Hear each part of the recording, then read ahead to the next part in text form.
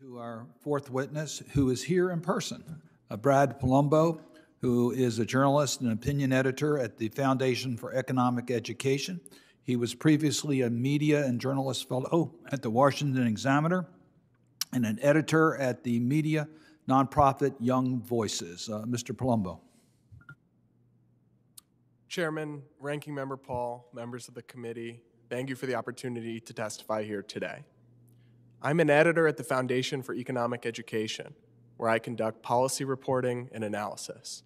And I've been doing this for several years now, but this week was the first time that tears flooded my eyes when I reported a story.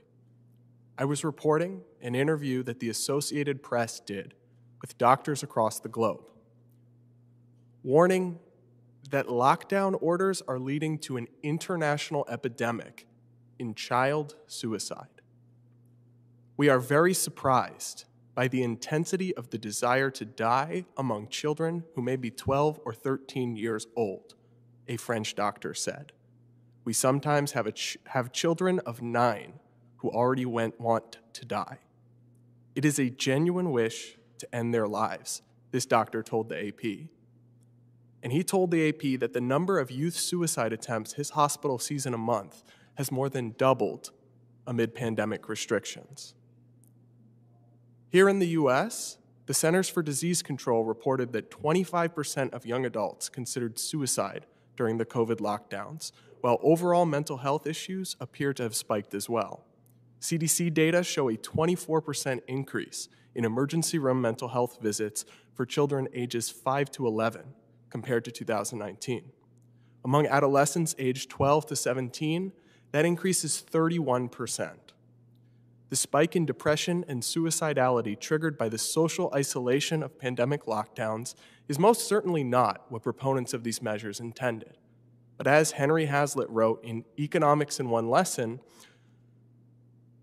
responsible policymaking requires us to look beyond intentions and immediate effects. It means taking into account a policy's indirect consequences and its collateral damage. And sweeping government interventions tend to be plagued by unintended consequences, sometimes lethal ones. There has been perhaps no more dramatic example of this lethality than the unintended consequences of pandemic lockdowns.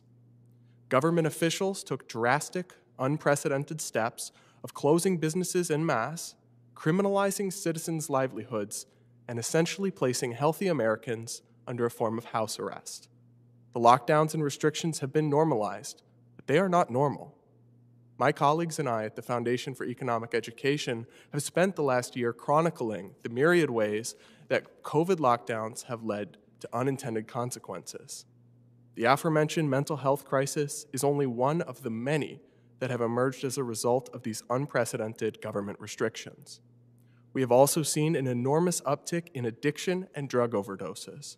According to the CDC, over 81,000 drug overdose deaths occurred in the US in the 12 months ending in May 2020. That's the highest number of overdose deaths ever recorded in a 12-month period. Now, the full data will take years to analyze, but state and local level examples of this tragic trend are too numerous to list. Meanwhile, an analysis from the National Commission on COVID-19 and Criminal Justice found that domestic violence spiked 8.1% after lockdowns. The study's authors said that this figure is, if anything, a floor, not a ceiling. It's an underestimate. None of this even touches on the economic devastation wrought by government pandemic lockdowns. According to the business website Yelp, 60% of the 163,735 businesses that use the website, which have closed, will never reopen. Small businesses, in particular, have been hit hardest by COVID pandemic lockdowns. More than 100,000 small businesses permanently shuttered last year, while polling shows that 60% of small business owners worry that their business won't survive until June of 2021. From mental health to drug overdoses to domestic violence, the immeasurable economic and social damage that lockdowns have wrought cannot be made whole by any amount of welfare, by any amount of stimulus checks, or by any amount of business grants. Lockdowns and continued pandemic restrictions are what's crushing the American spirit and the American economy.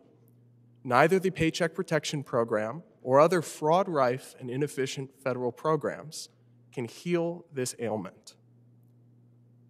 Policymakers who continue to perpetuate lockdown policies and heavy-handed pandemic restrictions must discover the humility necessary to see that their sweeping actions have consequences beyond their control, beyond their understanding, and beyond their intentions. Until they do so, millions of Americans will continue to suffer silently. Thank you.